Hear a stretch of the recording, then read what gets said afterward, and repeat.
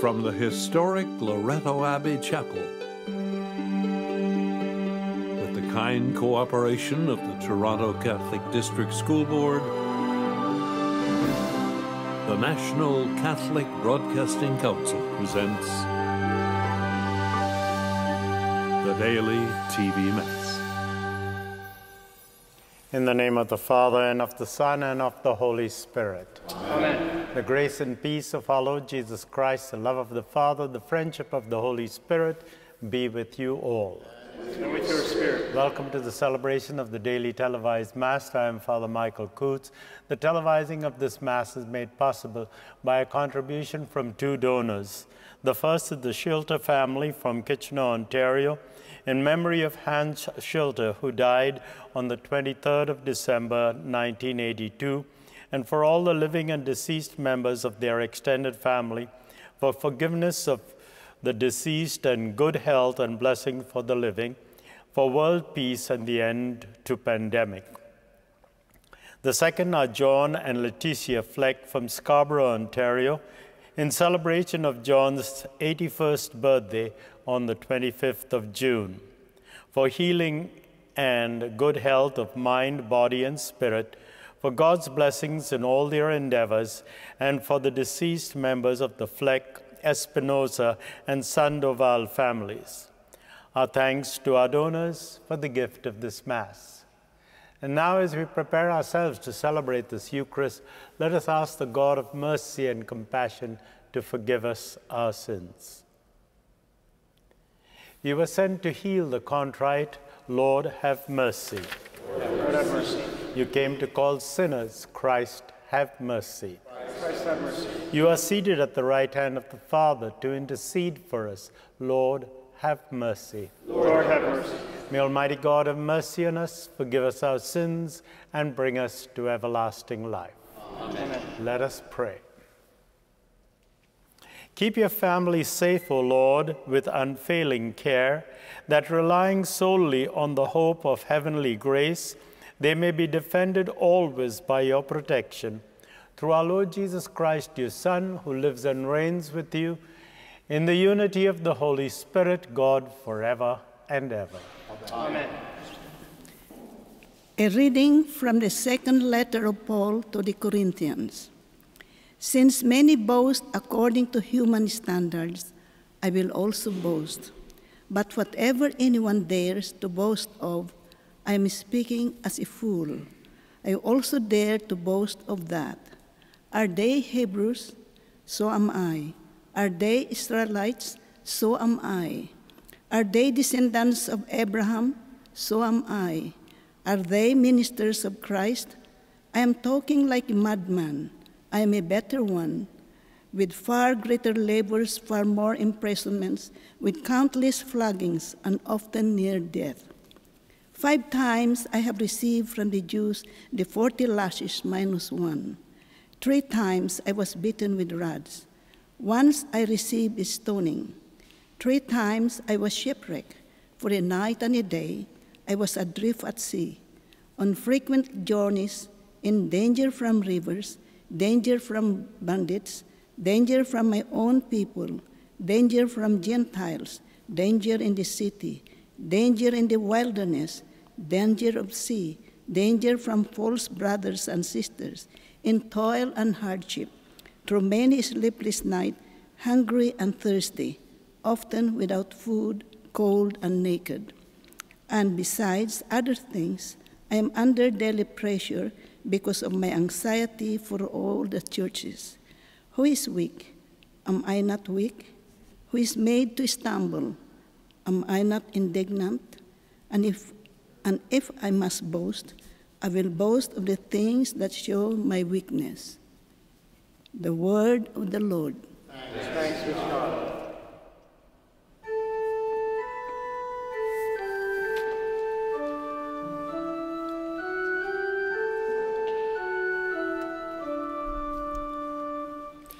From all their afflictions, God will deliver the just. I will bless the Lord at all times. His praise shall continually be in my mouth. My soul makes its boast in the Lord. Let the humble hear and be glad. From all their afflictions, God will deliver the just. Oh, magnify the Lord with me, and let us exalt his name together. I sought the Lord, and he answered me, and delivered me from all my fears. From all their afflictions, God will deliver the just. Look to him and be radiant, so your faces shall never be ashamed.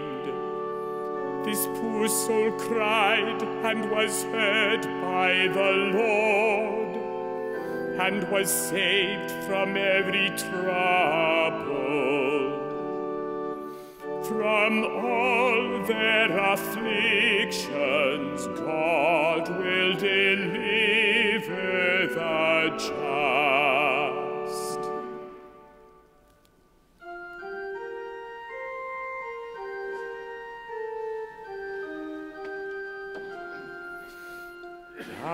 Hallelujah, hallelujah, hallelujah. Hallelujah, hallelujah, hallelujah. Blessed are the poor in spirit, the kingdom of heaven is theirs. Hallelujah, hallelujah, hallelujah.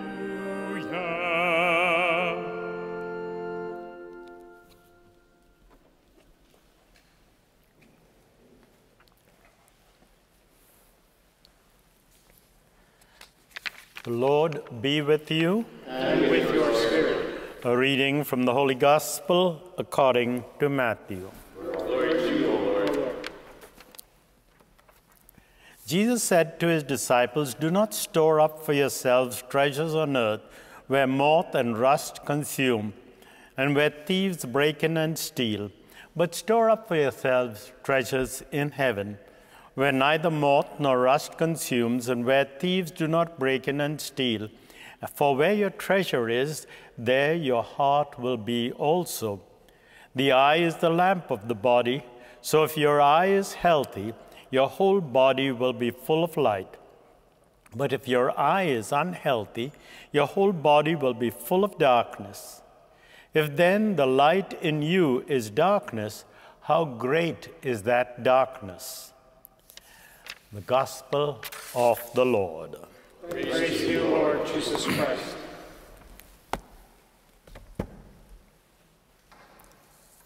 Our cantor sang, "From all their afflictions, God will save the just." Doesn't seem to seem true about our first reading today. Paul went through everything, as they said, went through the ringer. Beaten 40 times, five times 40 lashes like one, beaten by rods 3 times, shipwrecked. What did Paul think when he was going through all this? From all their afflictions, God will save their just. Paul was a good rabbi. He knew the Torah. He knew the Psalms. They would sing the Hallel Psalms at the Passover.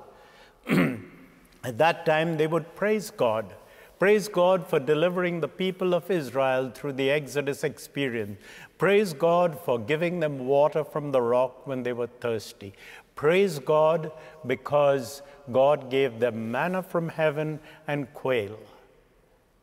And yet, would Paul have said those words, "I will bless the Lord at all times, forever his praise will be on my lips," when he received all those lashes?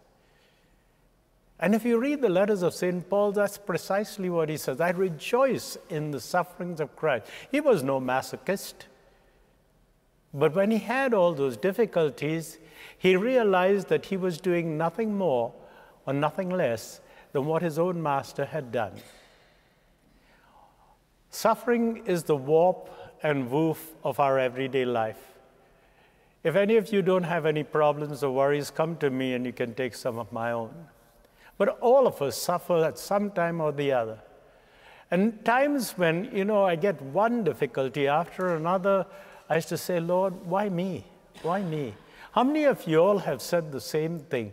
You go to church regularly, you say your prayers regularly, you're kind, you serve in food kitchen, and then there's one disaster after another. Why me? I used to say that until one day while I was praying that, deep down in my heart, I heard the Lord said, why not you? And I didn't have an answer. Why me? And the Lord said, why not you? I have been truly blessed with good health, apart from a virus in my lung which causes me to cough.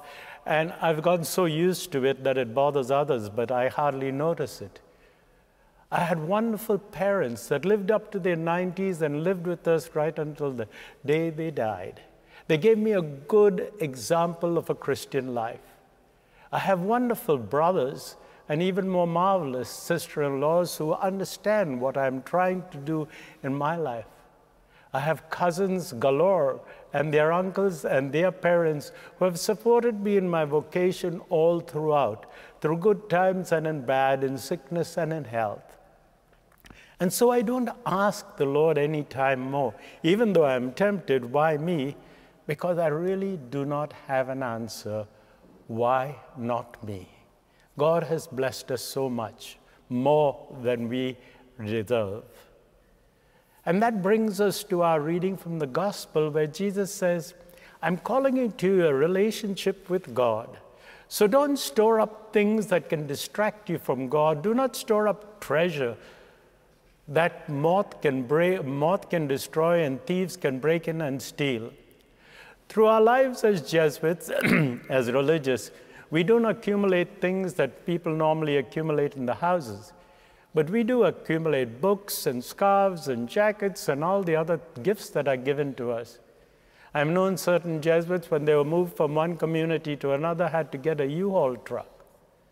For me, my model was my associate when I was working in Guyana in the parish of Annunciation at a place called Malgré Tout on the west bank of the Demerara. He was my assistant and he was in his 70s. And one day the superior said, well, Father John King is getting very old. I think he should be brought back to Georgetown. And so I went to Father John King and I said, you don't seem to be having very good health over here. After 4 years, the superior wants you to go to Georgetown. So take 2 or 3 days, get your stuff together, and I will drive you there. It's only 30 minutes away. 15 minutes later, he came with a little cardboard box, and he says, I'm ready. He had one shirt, an extra shirt, one extra pant, some underwear, a pair of floppy slippers, and a pruning knife which he used to work in the gardens. It brought tears to my eyes. This is the way I'd like to be towards the end of my life, having nothing but the Lord and the Lord in plenty. Well, why do we accumulate so many things in our lives? It's because we do not feel secure enough. God had said to the Israelites, I have given you everything. I've even made you a covenant with you. I've called you my people, and I will be your God. I have fed you all throughout.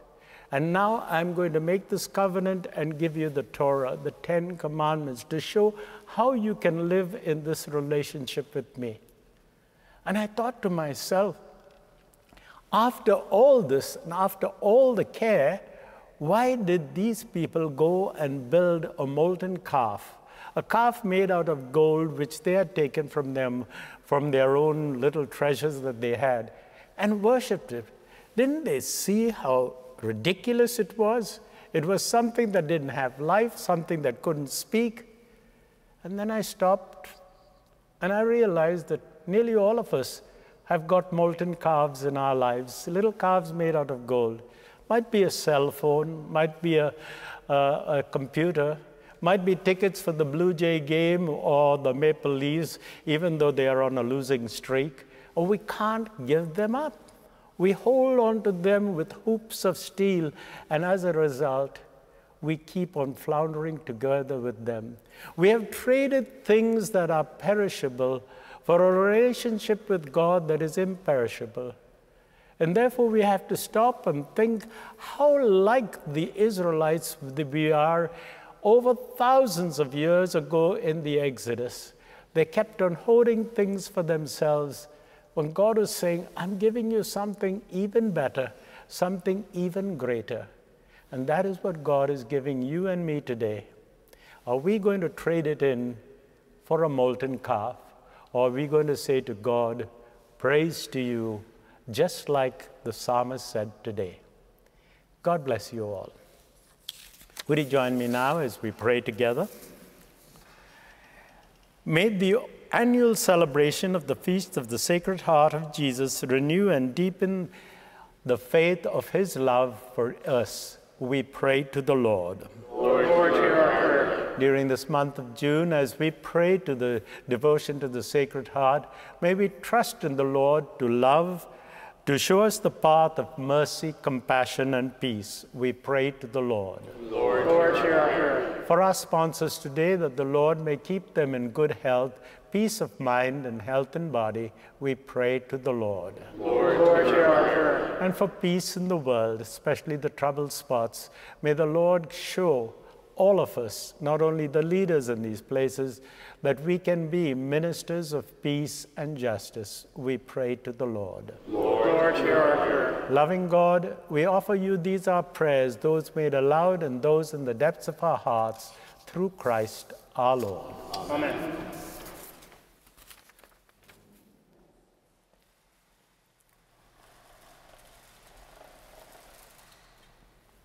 Blessed are you, Lord, God of all creation, for through your goodness we have this bread we offer you, fruit of the earth and work of human hands. It will become for us the bread of life. Blessed be God forever.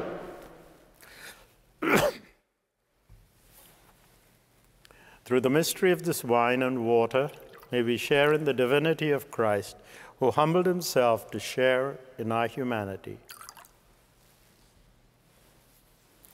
Blessed are you, Lord, God of all creation, for through your goodness we have this wine we offer you, fruit of the vine and work of human hands. It will become for us our spiritual drink. Blessed be God forever. Lord God, be pleased to accept these gifts that we offer to you with humble and with contrite hearts.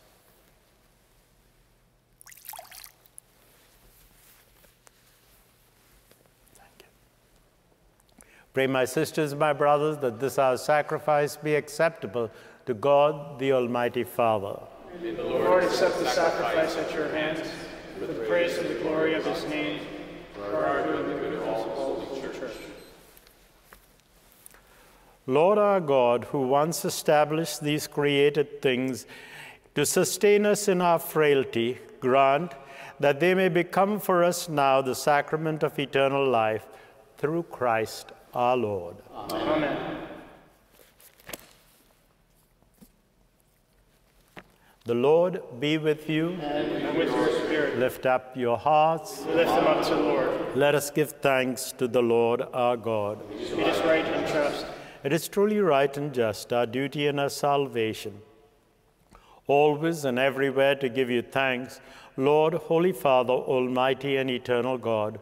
For in goodness you created us, and when we were justly condemned, in mercy you redeemed us through Christ our Lord. Through him the angels praise your majesty, dominions adore, and powers tremble before you. Heaven and the virtues of heaven and the blessed seraphim worship together with exaltation. May our voices join with them in humble praise as we acclaim. Holy, holy, holy Lord, God of hosts, heaven and earth are full of your glory. Hosanna in the highest. Blessed is he who comes in the name of the Lord. Hosanna in the highest. You are indeed holy, O Lord, the fount of all holiness. Make holy, therefore, these gifts, we pray, by sending down your Spirit upon them like the dewfall, so that they may become for us the body and blood of our Lord Jesus Christ. At the time he was betrayed and entered willingly into his passion, he took bread and, giving you thanks, broke it, gave it to his disciples, saying, "Take this, all of you, and eat of it, for this is my body, which will be given up for you."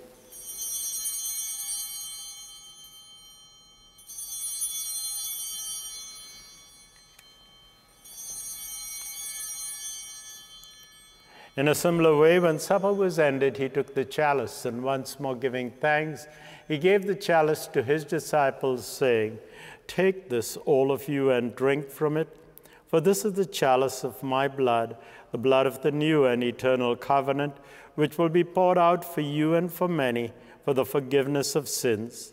Do this in memory of me."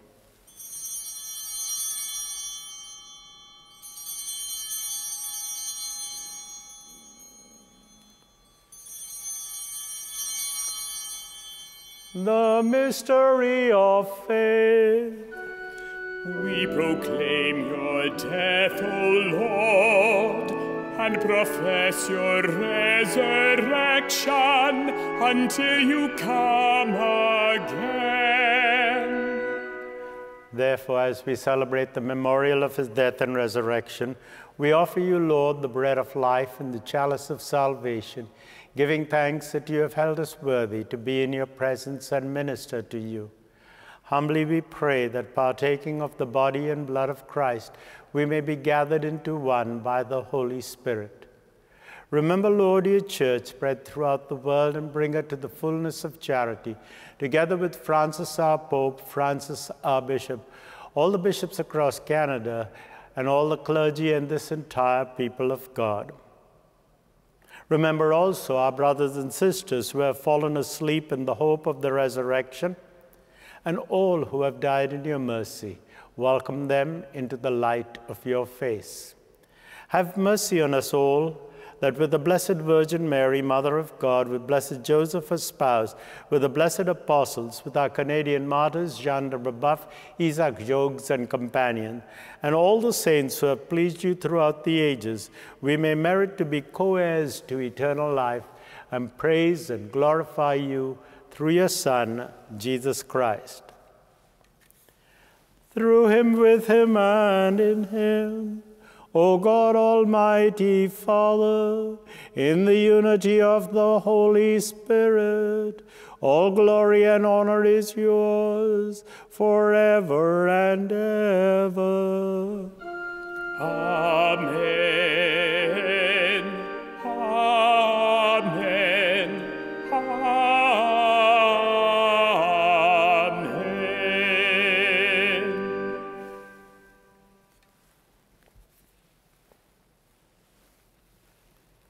At the Savior's command, informed by divine teaching, we now dare to say, Our Father, who art in heaven, hallowed be thy name. Thy kingdom come, thy will be done, on earth as it is in heaven. Give us this day our daily bread, and forgive us our trespasses, as we forgive those who trespass against us. And lead us not into temptation, but deliver us from evil. Deliver us, Lord, from every evil. Graciously grant peace in our day, that by the help of your mercy we may be always free from sin, safe from all distress, as we await the blessed hope, the coming of our Savior, Jesus Christ.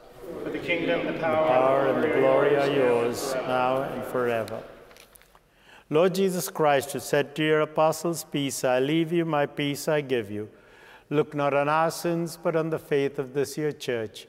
Graciously grant her peace and unity in accordance with your will, who live and reign forever and ever. Amen. The peace of the Lord be with you always. And with your spirit. Let us share with one another a sign of this peace and friendship. Lamb of God, you take away the sins of the world. Have mercy on us. Lamb of God, you take away the sins of the world. Have mercy on us. Lamb of God, you take away the sins of the world. Grant us peace. Behold the Lamb of God, behold him who takes away the sins of the world. Blessed are those who are called to the supper of the Lamb. Lord, I am not worthy that you should enter under my roof, but only say the word, and my soul shall be healed. May the body and blood of Christ bring us and all our dear ones unto life everlasting. Amen.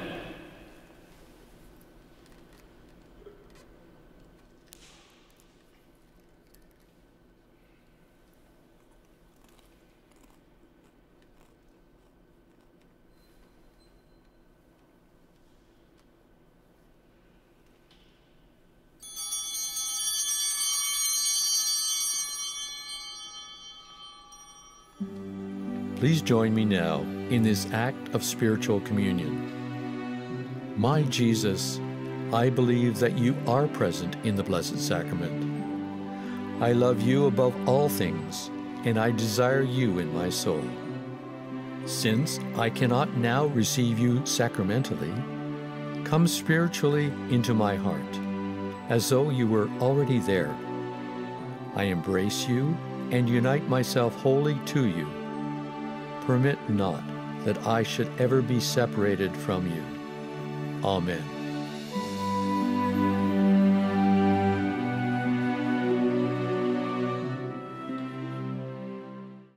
Let us pray. O God, who have willed that we be partakers in one bread and in the one chalice, grant us so to live, that made one in Christ we may joyfully bear fruit for the salvation of the world, through Christ our Lord. Amen. Amen. The Lord be with you. And with your spirit. May Almighty God bless you, the Father, the Son, and the Holy Spirit. Amen. Go in the peace of Christ to love and serve the Lord and one another. Thanks be to God. Our thanks to our donors for the gift of this Mass.